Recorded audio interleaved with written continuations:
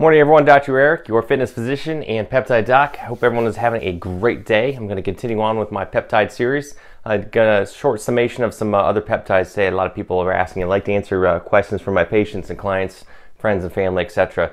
And I'm going to talk about some specific applications for some of the peptides. Specifically, I'm going to talk about, as you know, I'm big on the muscle and the myokines and how important is the muscle.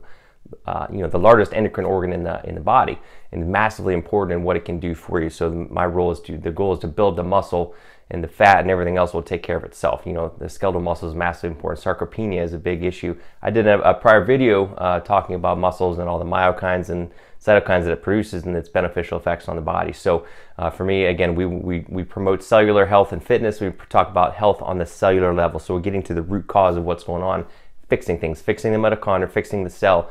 Everything else will fall into place. All these other peripheral things you hear about, won't really matter. It's about fixing the core. You want to fix the crux of the problem. So we talk about peptides for performance and muscle gain, hypertrophy, of course. And then today, somebody had asked me about fat loss. So again, so I figured I'd touch on that first, then we kind of continue on. So, peptides for fat loss. Again, some of my colleagues have done great presentations in very detail on this. Suzanne Turner is one of them, and Dr. Seeds at the IPS conference. So I'm going to talk just in general terms, kind of keep it quick and short, because I've done broken down a lot of these individual peptides on longer videos before. But for fat loss peptides, of course, we want to talk about nutrition, fasting protocols, of course, fitness protocols, sleep, lifestyle. We've talked about all these things before. Lifestyle is huge. That's the biggest thing. You got to get that down first. As my friend Suzanne says, you got to do your homework, right? So get the basics down. HRT, hormone optimization, is massively important as well, especially for those the 40, 50 plus crowd. So we got to get that nailed down as well. And then, of course, in terms of peptides, a lot of cool ones we can do. I use a ton of the GHRHs, GHRPs, the tesamorelin, ipamorelin, CJC 1295. These are cornerstone and foundational, not only for overall sleep and slowing down the aging process, overall enhancing cellular function, enhancing mitochondrial function. I've done some presentation on this before, but these are awesome just as a baseline. They do so many things. Again, I've talked about this before, but in terms of boosting mitochondrial function, boosting internally, and not to get geeky, but the PGC1 alpha, TFAM, which is the mitochondrial transcription factor, AMPK, it improves the Krebs cycle. It improves fatty acid oxidation, improves glycolytic flux. Basically, helps your cell to, basically to work and to function properly, to do what it's supposed to do, to work efficiently, to burn the right fuel at the right time, to not be inefficient and waste energy, waste electrons. It's going to make everything work better. It's kind of like putting high octane fuel in your car. It's going to run better. So it does many, many things. But in terms of fat loss, basically turns on some of these enzymes. There's a lot of them, like hormone sensitive lipase, ERK, and PKC, basically enhance lipolysis or fat burning. Increases beta oxidation, which is basically burning of fat. It helps your body to burn fat as a fuel. One of the other things it can help with is increasing your amino acid uptake in the gut, which of course can be useful for fuel, for rebuilding your body, building up your muscle, building your bones.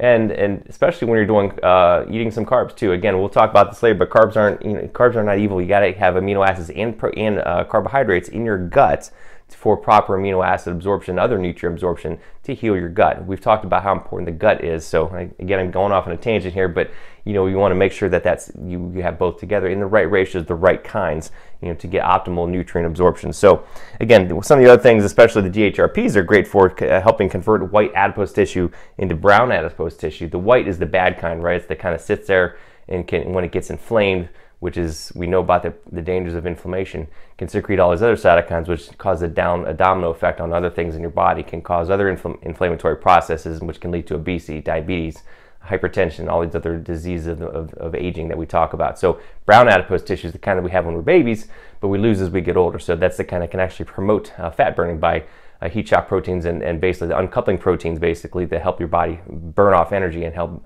burn off the fat. So that's a good thing, that these things can help convert that process. It attaches to, there's a molecule that gets upregulated called CD36, which can increase the PPAR gamma, which is basically involved in lipolysis and fat burning and cell efficiency. So these are, again, foundational.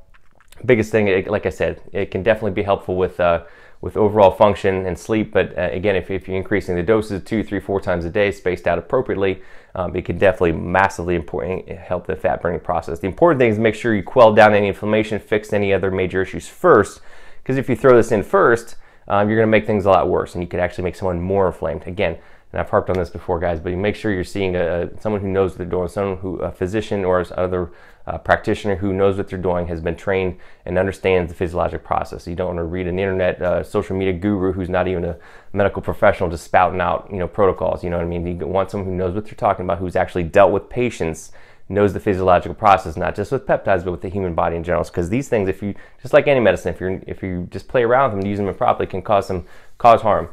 Next one we're going to talk about, very related to this, is as I move my camera, is AOD. It's very similar to the peptides, but basically they did the 15 amino acid, a terminal sequence of a growth hormone peptide, and cleaved it off. So basically they have what's called the lipolytic domain, or basically the fat burning domain.